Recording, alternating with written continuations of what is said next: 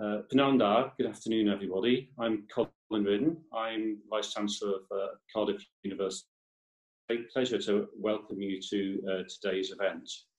What we're looking at today is not just the impact of coronavirus on futures, but that as well, but particularly how Welsh institutions, including universities, can help shape the post-COVID landscape as part of our wider civic mission.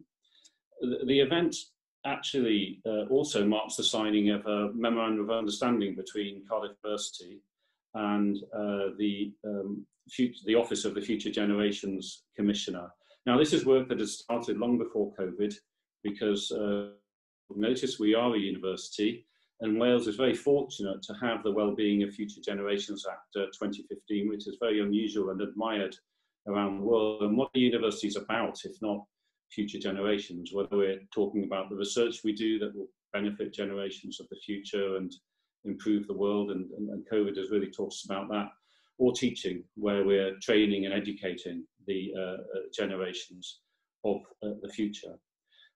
So it's a fantastic opportunity for us as a university to work with the Commissioner and with the Commissioner's office to help provide research expertise, and of course the Commissioner and her office can provide policy expertise and connections which will help us to have greater impact. Our work's going to focus on three thematic pillars: that's procurement, planning and affordable housing, with a cross-cutting theme of skills. And the aim really is, Commissioner, deliver against the aims of the Wellbeing of Future Generations Act. I know Sophie will be saying more about this in a moment, but for the moment, it's very, very important to us to do this work and to work in line with the SDGs as well. I just want to introduce our panel, as well as Sophie Howe, who I'm sure you know, the Future Generations Commissioner for Wales. We also welcome Miles, MS, the Welsh Government's Counsel General, and the lead on post-COVID recovery as well, as the Minister for European Transition. So Jeremy's got 2 hospital passes there, I'm afraid. And we have also Becky Ricketts, President of NUS Wales, and Professor Calvin Jones, who's from our own business school. He's Deputy Dean for Public Value and External Relations, and has been working closely with the Commissioner's office. So I'm going to ask our panel in a moment to each give a short presentation, and then there will be an opportunity to respond to the questions that you're able to submit through the Q&A feature. But before we do that, I'm going to ask the Commissioner, Sophie Howe, to say a few words of introduction as well, please. Thank you, Colin. It's lovely to be with you, and of course this sort of virtual signing of the MOU is really supporting or putting the bureaucracy in place of a really good working relationship that has already been formed. I guess I advantages from us working together as someone who has worked for most of my career in kind of public policy. It's often frustrated me, it's a frustration of academics too, that policy making appears to be done sometimes on the hoof without kind of appropriate input of academic. And from the other side, policymakers are frustrated that we can't access in a kind of an easily accessible form the best advice from the best brains and best academics, in our local communities, and indeed beyond. That was really the beginning of the MOU, which was I've got a big agenda and a big task. Future Generations, pretty much all policy areas, the whole population of Wales now, and everyone who isn't born yet. So no pressure there, and I need to be able to access the best information and the best evidence, but I need to be able to do that in an easy way. And sometimes I've referred to universities arts and wizardry, because trying to find out what goes on in them and who does what and who's the right person to speak to, and whether there's already been some research or work done on a particular theme or topic is really quite challenging. And so that's where the conversation started. How do we sort of come together to try and break down those boundaries, focus on a few particular things, procurement, skills, affordable housing, and planning, to sort of develop this this relationship. And I think, you know, it's testament to the you know, to the university's contribution to you know, civic, public and political life in Wales, that you're willing to do this. It's also testament to the fact that some of the driving forces around this have been the business school, who I believe is still the only public value business school in the world. So that speaks really to Generations Act, which is this beyond economic growth. So to have a business school which is not just teaching the economics of old economics, how economics fits with within planetary boundaries, but is actually living and breathing that in the way it conducts its own business, is critically important.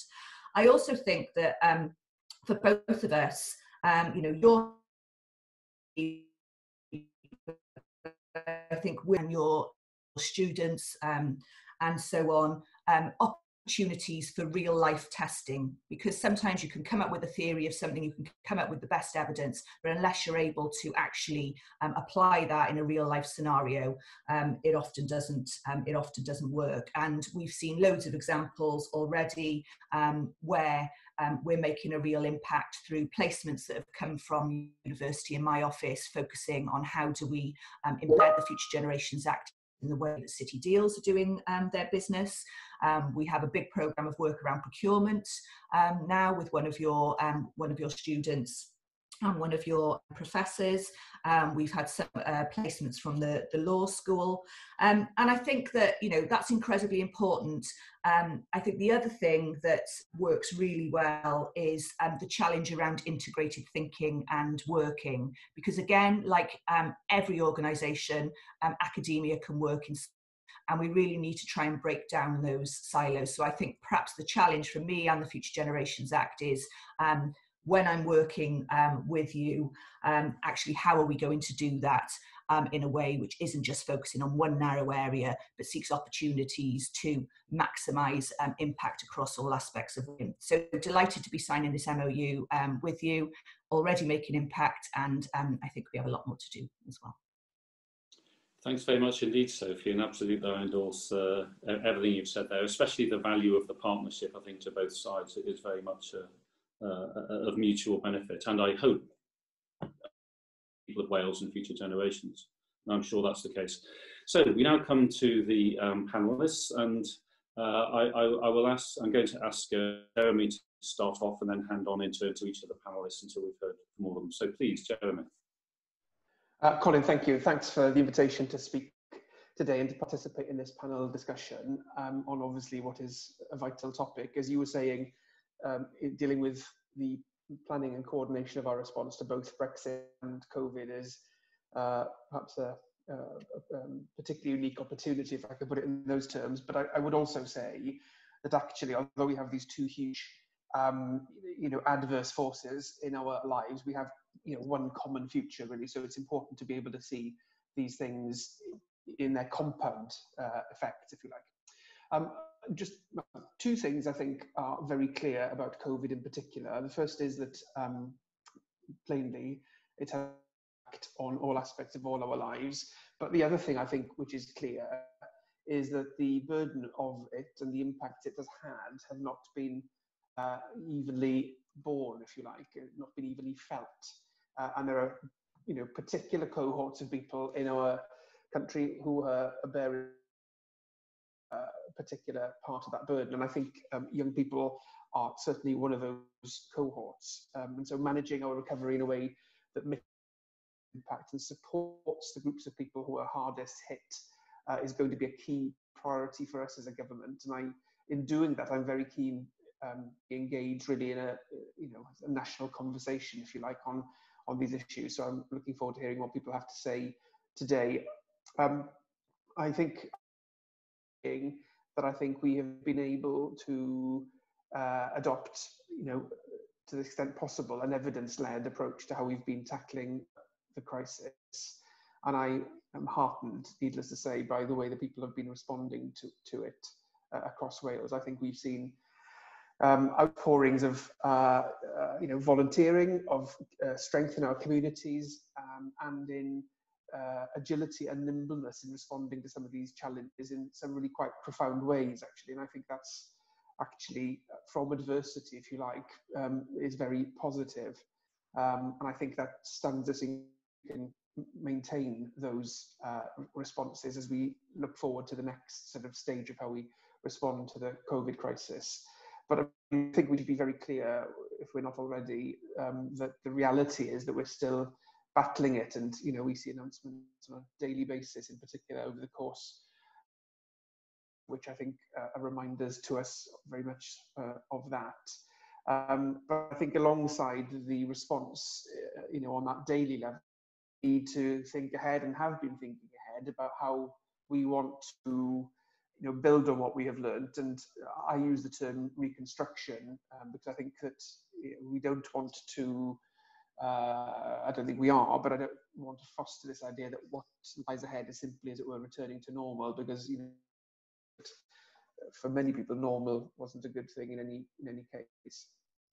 As I was saying at the start, we are facing very real and social and economic consequences at the moment, but we're also looking at the challenges from other sources. So, the end of the transition period is a huge presence in our lives. It increasingly looks like we will leave without a deal. There are now questions, I would say, around devolution and what the UK government's recent actions mean for Wales. The climate emergency is an organising for all our lives, and will certainly require a very profound shift, clearly, in the way that we live and work into the future.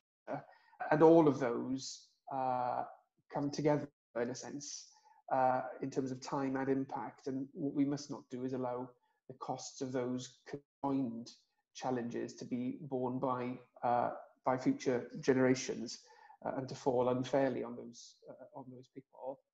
And I think the Act embodies our commitment, I would say, to reflecting the interests not simply of the here and now, but of the future, in how we respond to all of those challenges. As I was saying at the start, clearly we already know that young people have been very, very seriously impacted by the virus, in the context of disrupted education, but also in the context of challenges to mental health and well-being, in the context of prolonged lockdown.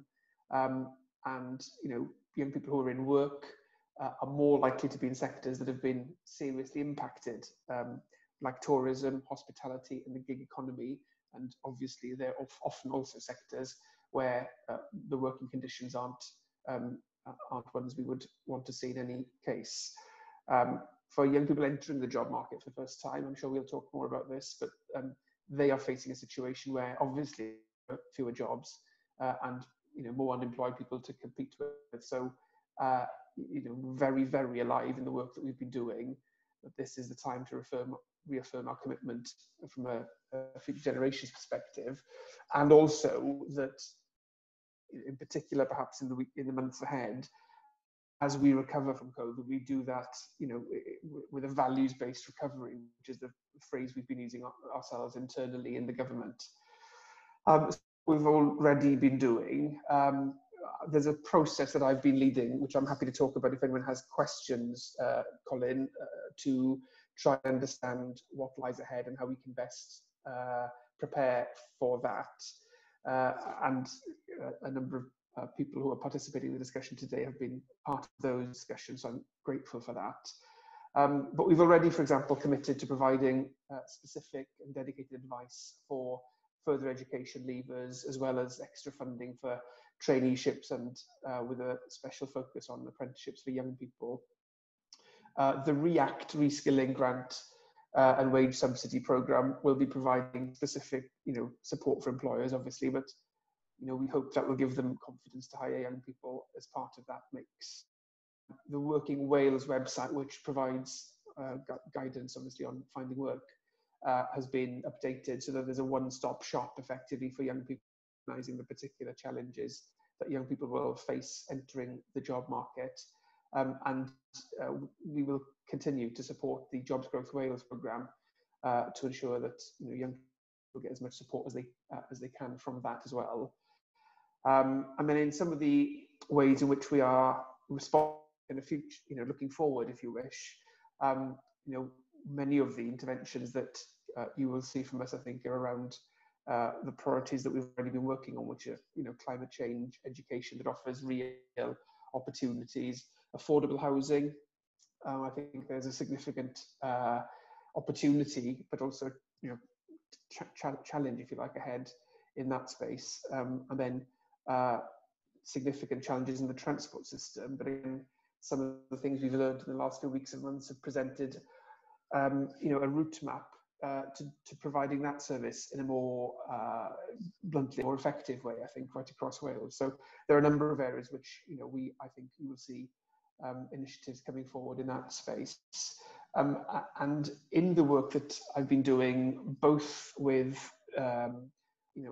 experts in Wales, but also in other parts of the UK and indeed internationally, and, organisations delivering frontline services, for example, across Wales, what has been a very, very consistent theme throughout all of that is the issue of intergenerational equity, and the challenge to us really as a government to see everything that we do, in the months ahead as we respond through that lens. And certainly, and I've been working in particular over the last few weeks to prioritise and reprioritise certainly what we will be doing for the rest of this Senedd term through that lens.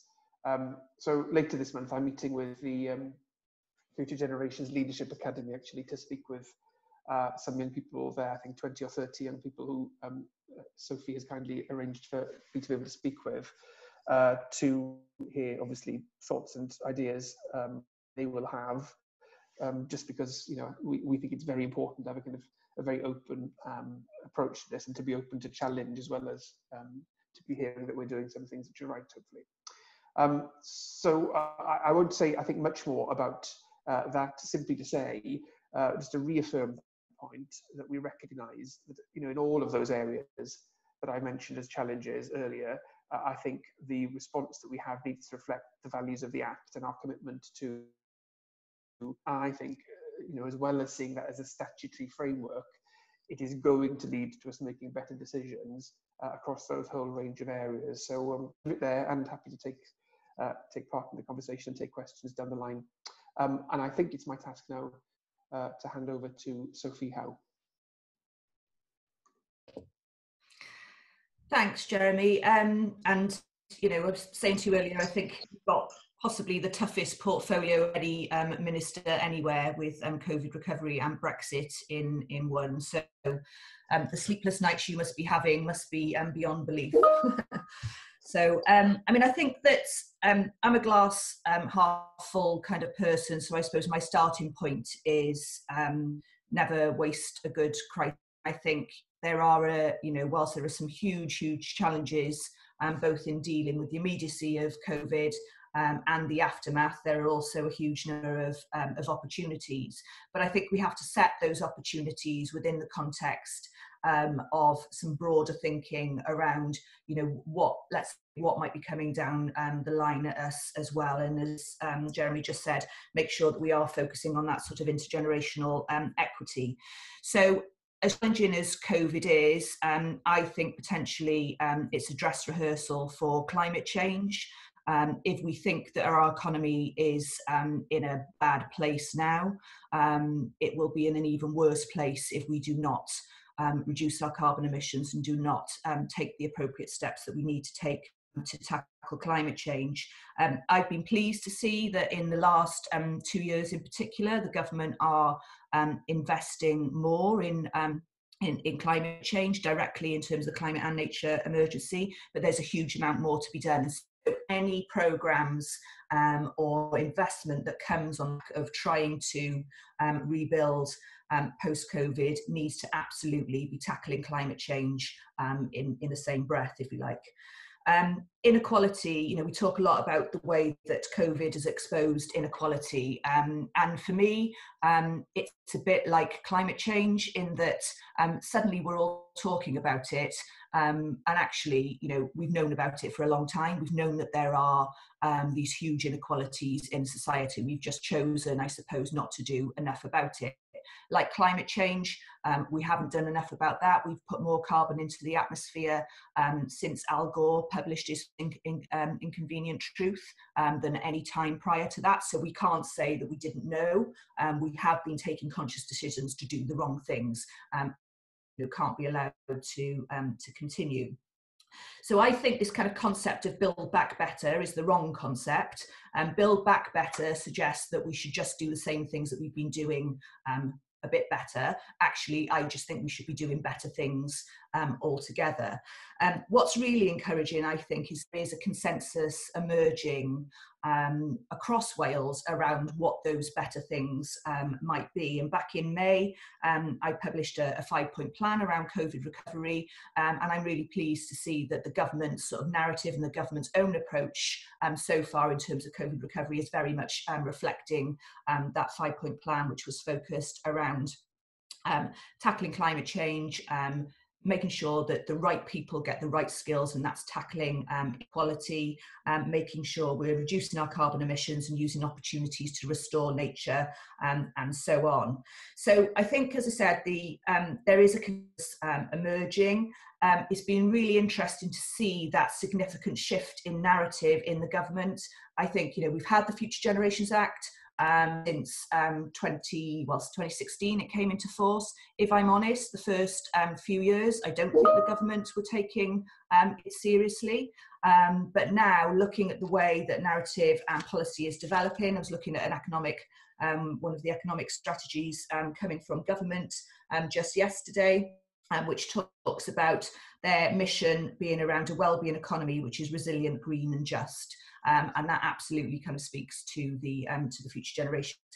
I think the big challenge for us now is let's take heart that we've got this consensus emerging about the sorts of things that we should be doing. I think the challenge is, how do we go about doing those things? So there's a consensus emerging that retrofitting energy efficiency measures into our homes is a no-brainer. It helps to put money back into people's pockets by taking them out of fuel poverty. It helps to keep people out of hospital through living in damp it can help to create jobs in the foundational economy, and it helps us to reduce our carbon emissions. There's nothing not to love there, but how we go about doing that and taking that policy forward will be absolutely critical. And how we do that in a way which aims to meet as many of our wellbeing priorities possible will be crucial. So the jobs that hopefully will be created through that sort of investment, are they going to go to white middle-aged men, or are they also going to be tackling inequality by targeting BAME communities, disabled people, those furthest from the labour market, young people, and so on? I think that there's, we've seen a lot of disruption as a result of COVID, but we need to see further disruption, and I think we need to bring some unusual suspects and different thinking into the way that we do things, so we can ensure that, as I said, we're not just sort of building back better, but we're actually doing better things.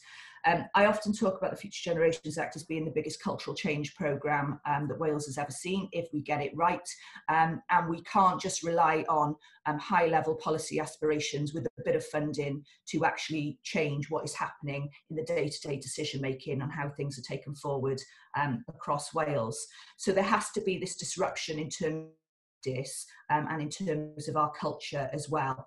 And to do that, as I said, I think we need to bring in some different ideas. One of the things that I've been proposing is, how do you help to bring creative thinking into how we plan, design and build our infrastructure, in terms of how we think about rebuilding our town and city centres post-COVID? What about all of our creative and cultural professionals out there who could have a really important impact in changing some of the thinking there? How do we bring them into the picture? Because if we just go back to the old practice of town planners and regeneration experts, if you like, coming into those discussions. You will just get more of the same thing. We need to be bringing in different voices into how we actually go about doing things. I think we also need to be thinking about where the radical solutions might be, which have multiple benefits. So a reduced working week, for example, I think a reduced working week could have a significant impact as a next phase of furlough. If the UK government were to take that forward, it could also, in the long term, have a significant impact on people's well-being, potentially giving them more time to spend in their communities, building on the volunteering and the community spirit that we've seen during COVID, and so on. How do we make sure that we're retaining the benefits from home working in terms of reduction in carbon emissions, in terms of the ability of people who perhaps couldn't access jobs previously to be able now to access those jobs? How do we make sure that the gains that we've seen in the health service, where we've got, where they've gone digital, they're able to see patients more patients because they're being more efficient? How do we make sure that we're not just taking that forward in a way which enables doctors to just see more patients, but actually perhaps gives them the capacity and the time to be thinking holistically about the patient in front of them, rather than just treating more and more people with medication and operations and so on. So I think it does need this kind of quite disruptive thinking. I think we need ideas on how we can do things differently. As I said, I think the consensus on the sorts of things we should be doing is there, but we really need those ideas coming from a wide people, including, I'm sure, many people who were watching this webinar, to really take us forward in a way which maximises well-being and takes into account the interests of future generations. I think, sorry, I'm passing on to Becky now. That's brilliant. Thank you so much, Sophie, for your previous contributions. And thank you to Cardiff University for inviting me to speak at this event.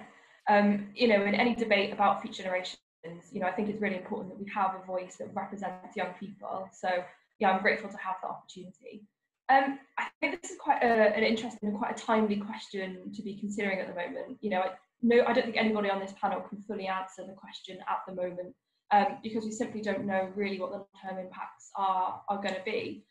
We don't know how long it's going to be until we get a vaccine, or even if we will get a vaccine at all. And we don't yet understand the long-term implications of COVID. I think what we do know, though, is that we're already currently in a recession, the biggest we've currently ever faced, and it's going to require a huge amount of effort to recover from that. I think the question that we've been posed with would be a difficult one, even if COVID was the only existential threat that we were facing, but obviously we know it isn't.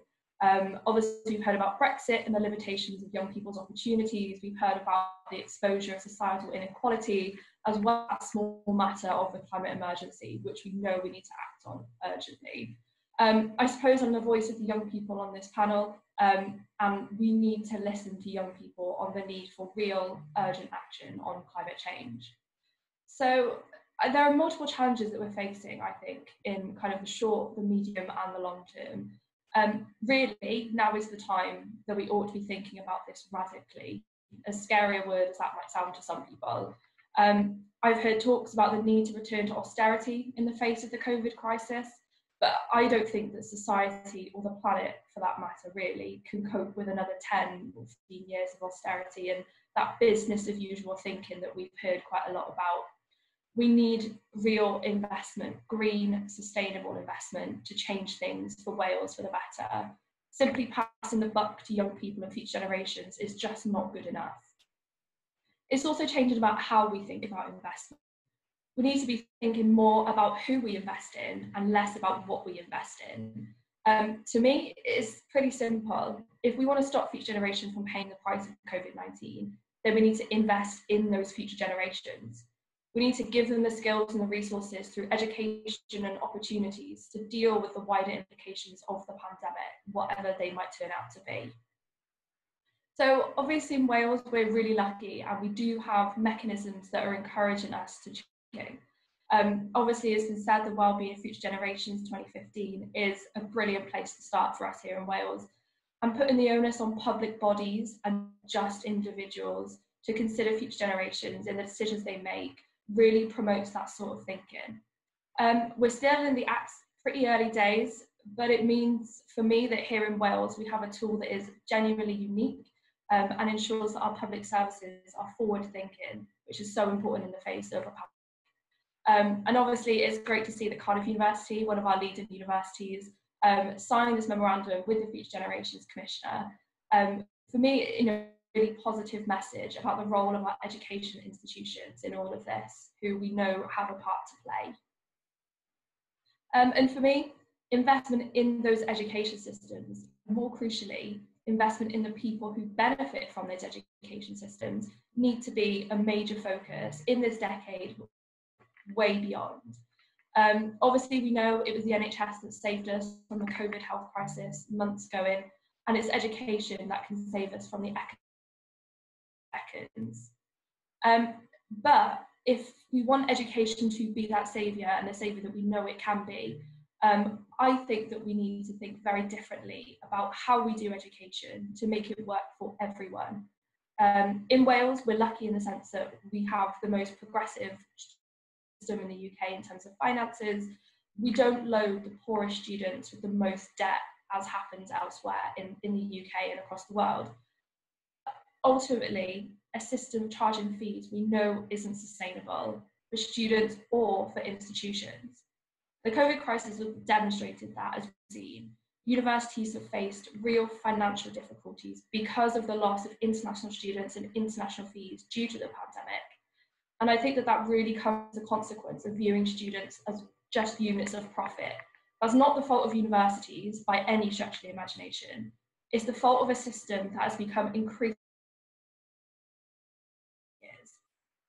So with my NUS student activist hat on, what students really want is investment in a free, accessible and liberated education system.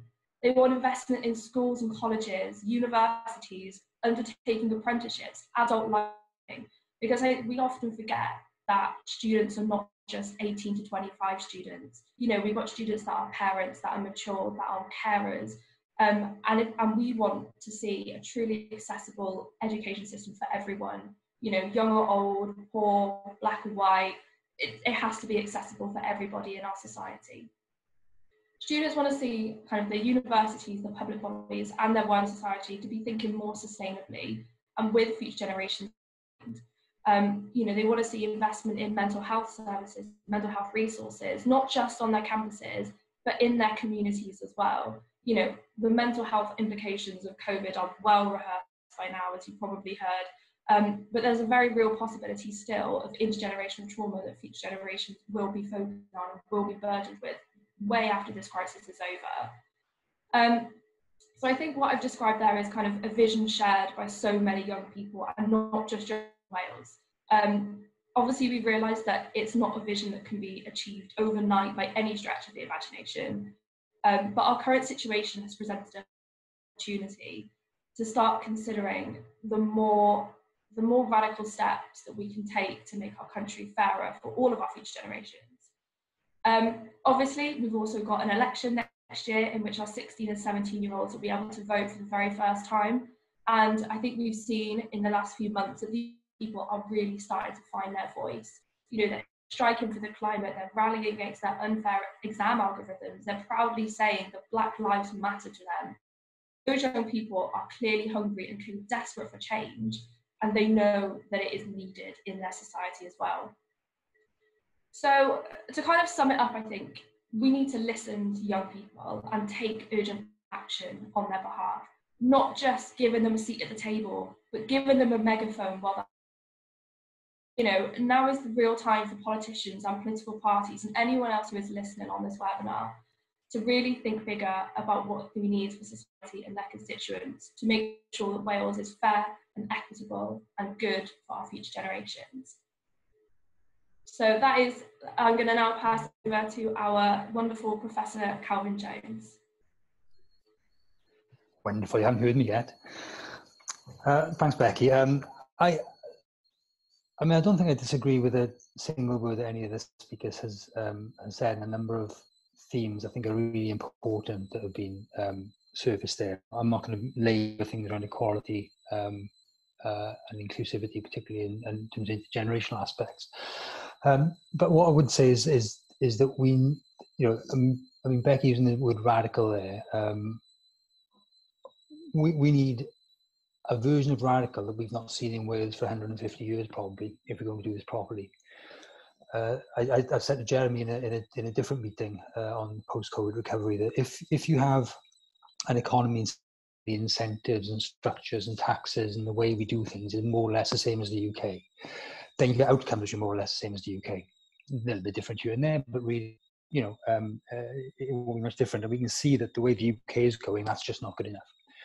And so if we are going to reconfigure, reconstruct, rebuild, do differently, then we need genuine differences in the ways that things happen on the ground.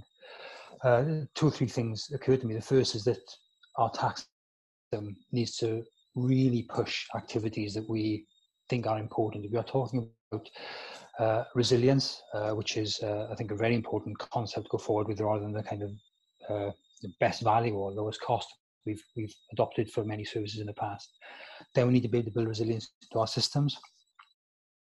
As part of that resilience, we need to decentralise and rebuild town centres. Then we need to worry about why it is that parking at a big Tesco's out of town is free and parking in the middle of the town isn't. And with the existing advantages that the big superstores have already, how we are layering even more advantage with our different planning, regulatory, and other systems, which is a real problem. I think my special concern with the way that we're undertaking this post-COVID reconstruction is that we're talking about what things we might do differently, and the objectives very welcomely, and we might have that are different in terms of economic growth versus well-being, but we're not talking about changing any structures. You know, it seems to me that the Welsh Government, local authorities, universities, health boards expect and intend to come through this crisis pretty much exactly the same as they were in 2019, imagining that somehow the structures that were relevant in 2020, 21, 22. That's probably not right. And I wrote something 5 years suggesting that it was futile trying to build a Welsh economy. And what you need to do is try and build at least 5 or 6 Welsh economies, because the economy of South West Wales will be very different to that of North East Wales and South East Wales.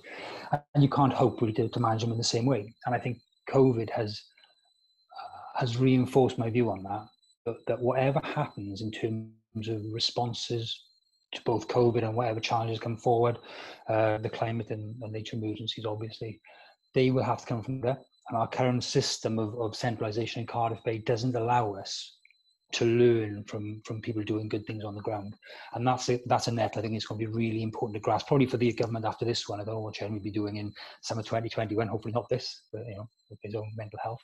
You know, whoever in 2021 in whatever a post-election government looks like has to grasp the nettle that people are disinterested. I'm just writing a paper at the moment on attitudes in former coal mining areas, politics and so on, and people have gone, they haven't gone towards Farage necessarily, but they've gone into apathy, and we have to deal with that if we are genuinely to think about how places can respond and become vibrant post-COVID. And finally then I'll come to the kind of other element which, you know, Becky's obviously talked quite a lot, which is the role of universities. A piece of work I did last year with Sophie looked at how schools are building for the future. And we never got around to doing a post-16 version of that. But it does strike me, in parallel to the analysis we undertook then, that we have a situation in universities, and particularly in what you might call elite universities, of which we count Cardiff as one, where we are accrediting kids to do things which look very old-fashioned. Accountancy looks a very old-fashioned thing to be doing a degree in, frankly, in the current day and age.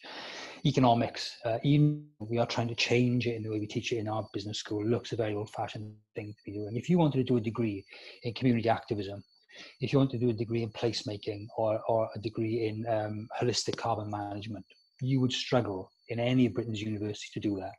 And that's a real problem. And somehow we have to obviously with the partnership of the current and any future Ministers for Education in Wales, think about how we genuinely move the education around to much more closely align to the needs of Wales society going forward. I'm not an advocate of training people in education to become good workers. I think that's really dangerous. The drift in the UK towards even more of that, and that really worries me.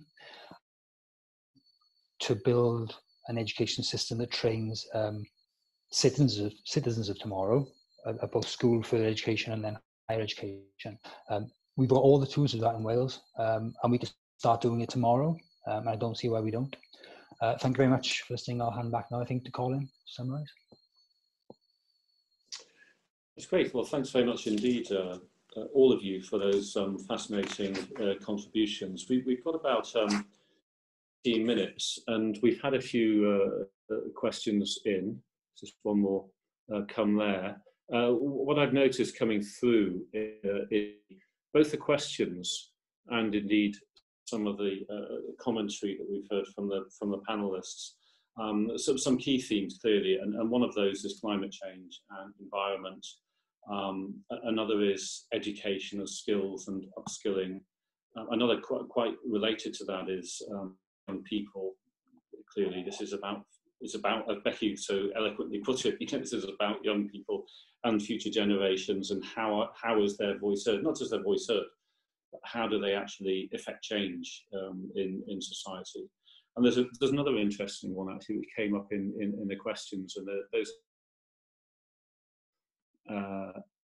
Ed to have a look at those in a moment, to stop coming quite fast. But it is dangers of isolationism, and this actually links very much with some of what Jeremy was talking about. You know, the sort of advent of COVID and of Brexit at the same time. There are ways in which both of those can militate against international collaboration, or they could do the opposite. So, you know, individual isolation in terms of mental health issues, but also isolation of us as a nation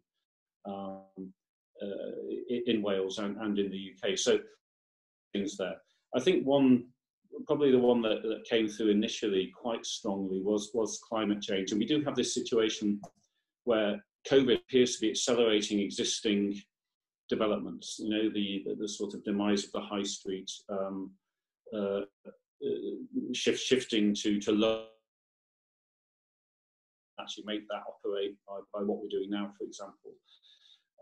Any thoughts from the panel on how we are tackling that? You know, this kind of long-standing, there's a question there specifically about economic growth versus the environment, a long-standing issue that we've known about for the last 50 years.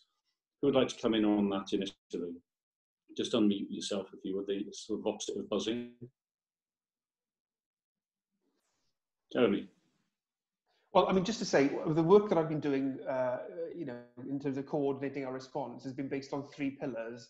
And one of the 3 pillars is environmental justice, because, you know, what we are very alive to is that there will be, despite the fact that we don't think that the right thing is that we're back to normal, there'll be quite a strong tendency for many people just to want that to happen, which is a sort of, on one level, an understandable instinct. But, you know, we do not want a tension to develop between, you know, stimulating the economy on the one hand and adhering to principles of sustainability on the other. And there's a kind of obvious risk that that develops as a public narrative, it seems to us. So you know, there's some practical things though in this space which are tangible demonstrations really of that approach. So, you know, when we look at investment for stimulus, there's a huge opportunity around green housing. Sophie mentioned energy upgrades housing. There's a massive opportunity there. There's a responsibility really in terms of business support in the future to focus on support for businesses that are transitioning into a more sustainable model or decarbonising. So there's kind of very practical things which, you know, are the long-term objectives, but they can be implemented in the here and now, obviously. And you'll have seen some of it, I think, already. You know, we try to capture the moment really around people working from home and not using their car so much with investment in active travel, and the stuff we've been talking about in the last few days about working from home. I think it was Calvin that was saying, you know, there's centres. Well, so I think working from home is great if you can work from home, but actually it's not great for everybody, even if you've got the kind of job that enables that to happen. But it would be great for me if I could, you know, commute occasionally from Rhyw to Neath rather than Rhyw to Cardiff Bay, you know, so there's an opportunity repurposing some of these empty commercial spaces in our town centres to make those hubs where people come together, but to work remotely from their own individual workplaces. I mean, some of these things, in a sense, are, I think someone used the word no-brainer earlier. You know, so those are, you know, physical, tangible actions which we can take, which bakes some of this change in at a point when there's still an opportunity to do that, really. Absolutely. Sophie?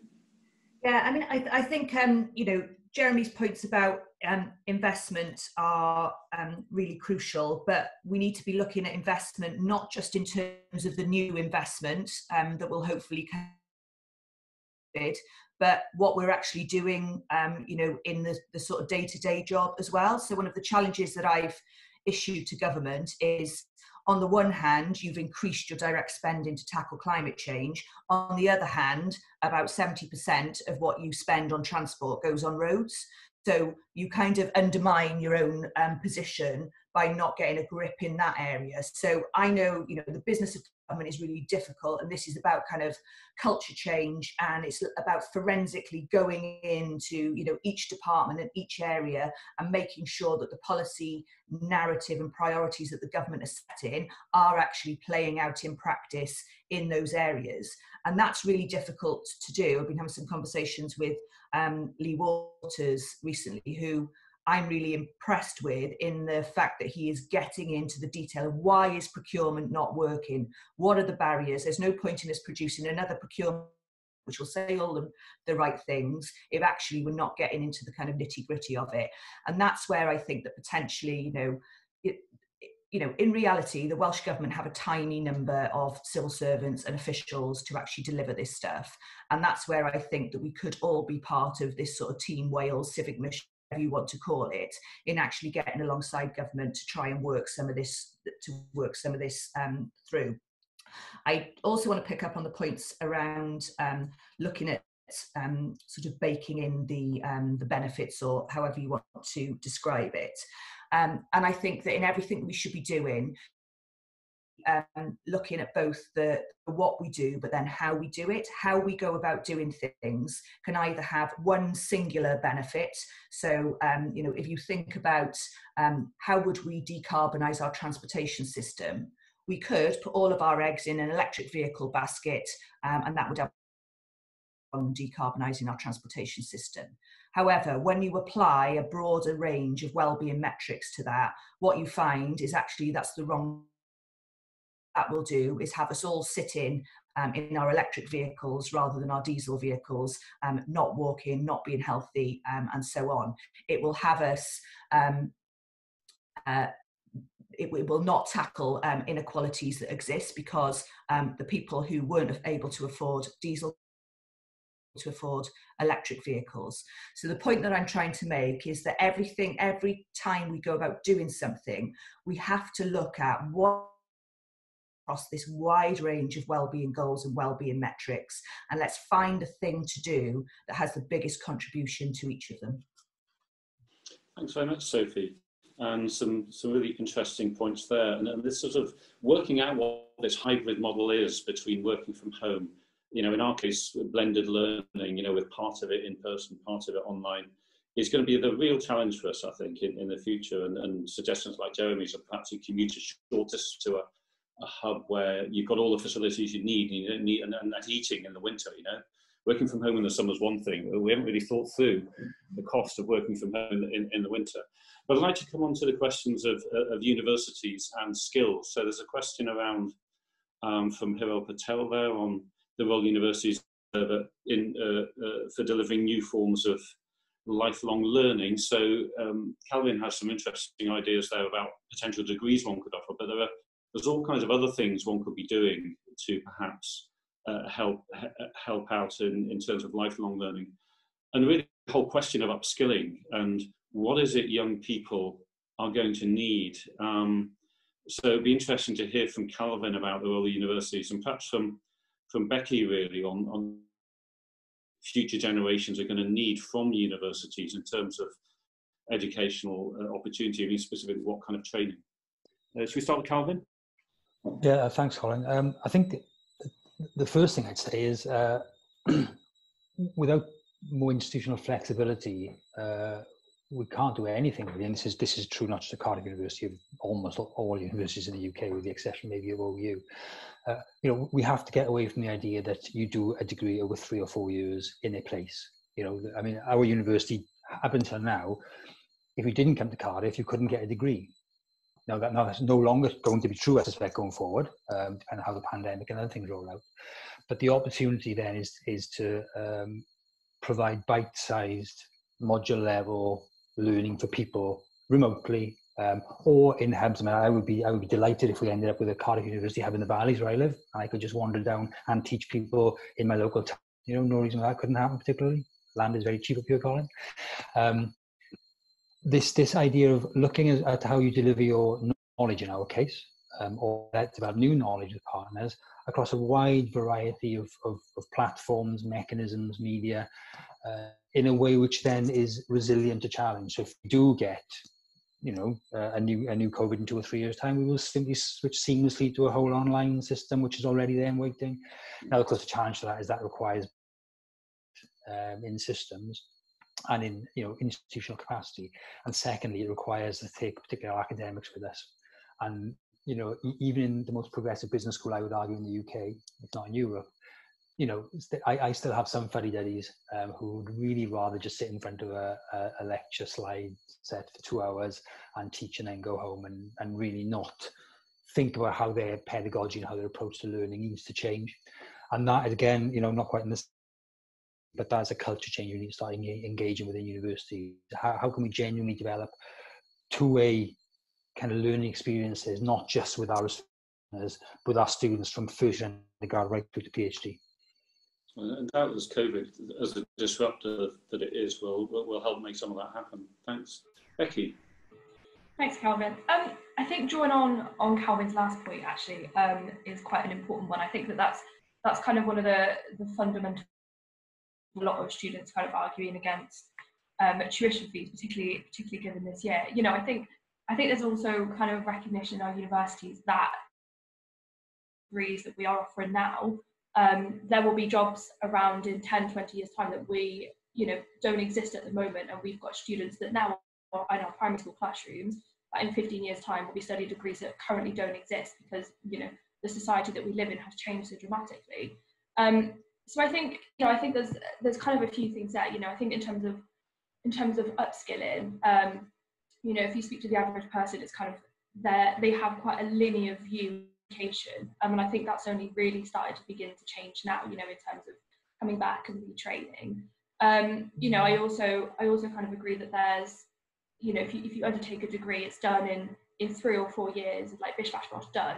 And actually kind of the current model of offering education doesn't actually cater for life happening in the middle. You know, if somebody does want to come back and retrain and have a degree, you know, has a child in the middle, or, you know, has a severe, or, you know, kind of any kind of number of things that can happen like in someone's life. You know, at the moment, the kind of education that we have doesn't really account for anything other than quite a rigorous set of 3 or 4 years, and then you do your degree and kind of off you go. So I think again, like there's a to kind of think about, obviously, not just kind of what we offer in terms of degrees and look into the future, but also kind of how we offer them. We're all very much getting used to online learning and online education, and kind of the difficulty and the differences between face-to-face and online. That's something that, you know, we're all struggling with at the moment in universities. But I think it's also kind of an opportunity to kind of have a step back and kind of reimagine, like, right, okay, obviously we've been delivering lectures in person to the same, you know, in exactly the same way for how many years, and obviously now we've had this in so many different elements of society on its head. why not do the same with education? Why not look at how we deliver education and look at it like, does it meet the needs of our population? Does it meet the needs of our current students? Does it meet the needs of our staff? You know, it's a real difficulty when, you know, you hear about some universities across the UK that wanted to put in things like Saturday lectures, knowing that, you know, lecturers and academics are already having to wrestle with, you know, kind of delivering in a very different way. So yeah, I think, you know, there's so many different opportunities here that we can look at and kind of just kind of analyze our current education system and kind of think like, is it currently fit for purpose? And if it's not, how do we change it so that it doesn't just suit the right here, right now COVID situation, but so it suits, you know, kind of it suits the line as well. Thanks very much, Becky. There's quite a few, in fact, comments as well on the Q&A, so if people just want to read those for themselves. We've only got a couple of minutes to go. I think it would be interesting to hear from panellists, if we could very, very briefly, final thoughts just on what could the long-term consequences of COVID be? I mean, maybe long-term health consequences. What about, you know, mental health in particular? You know, this idea of isolation, sort of long-term negative consequences, and what we could do. There's an awful lot to answer in less than a minute each, but if we quickly start, perhaps we go around the same order as before with Jeremy, probably about 30 seconds each. Well, I mean, there's a potential very damaging long-term consequences. I think the one that probably keeps me most exercised is the potential impact on young people of periods out of work beyond in their working life. I mean, every piece of evidence we have tells us that it's almost impossible to shake off the detrimental impacts of that throughout an entire working life. So the focus one set of intervention is around that, and that's about keeping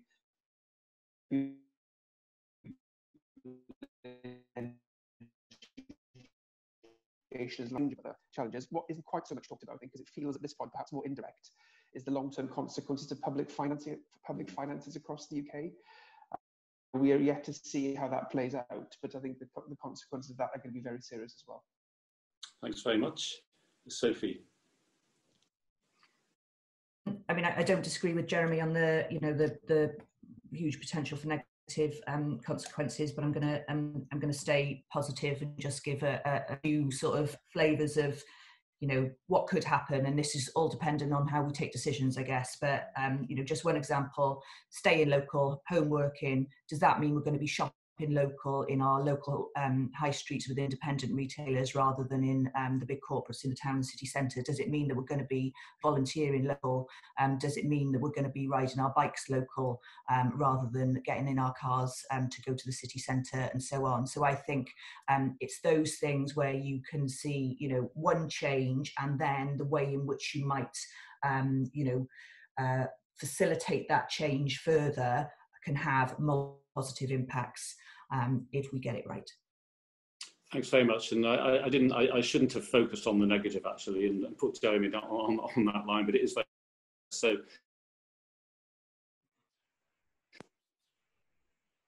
Thanks, Colin. You know, I think particularly when it comes to mental health, we have a lot more kind of emphasis on the crisis management, the very end point of when, you know, things get too much. And I think that actually, you know, kind of promote good mental health, to kind of, you know, encourage people to want to come to university, to undertake all of these things that they know they can do, then a lot of the time actually put in the focus kind of those very early touch points when somebody is, you know, on the edge or kind of, you know, worried about their own mental health. They're not turning up to classes enough, they're not, you know, eating right, they're not any of these really basic things that we know, you know, are kind of signals in mental health. And I think that, you know, investment and resources in kind of that area, as well as obviously, but, you know, kind of it comes back to that prevention is always better than cure. And, you know, I will always say that for mental health as well. And I think it's also looking at people that are at university or just at college, you know, it starts a lot earlier than that. There's obviously kind of investment needed in kind of children's services as well. It's not just the minute you get to 18, it's different. So yeah, I think there's kind of two big areas there to look at within mental health, absolutely. Thanks, Becky. And final word from Calvin. Thanks, Colin. Yeah, this is a really difficult question. I was doing some research yesterday. We're doing some lectures on COVID to our to our incoming students this month. And I was thinking, if you were a blacksmith or a labourer experiencing the Black Death in the sort of 13th, 14th centuries, you probably wouldn't be thinking, well, this is pretty terrible, but at least my son will have higher wages and we will eventually develop makers' guilds and unions because we're more scarce in terms of labouring people. And eventually that will lead to, unions and all sorts of interesting things. But the problem is that the upper class will try and respond by policing and sheriffs and prisons as a result of this newly energised. I mean, it would have been really impossible within that pandemic to have any sense of the social things that would have emerged as a result of the different demographic impacts of the Black Death. So I think, we probably can't know what's going to happen. But what we do know is because this pandemic is part of a rolling wave of crises on inequality, austerity, and climate change and ecological disaster, and various other bits and pieces. What we do need is to be flexible and resilient and keep our eye on the prize, which is basically the future generations acting with. If we carry on doing that and doing that really well, we'll probably be as That's great. Well, thanks very much indeed for those uplifting words to finish the session. Enormous thank you to our panellists. I found those discussions really fascinating, actually, and it's a great opportunity to think these things through. Thank all of you for attending. I hope you enjoyed it, and that's the end of the session. Thank you.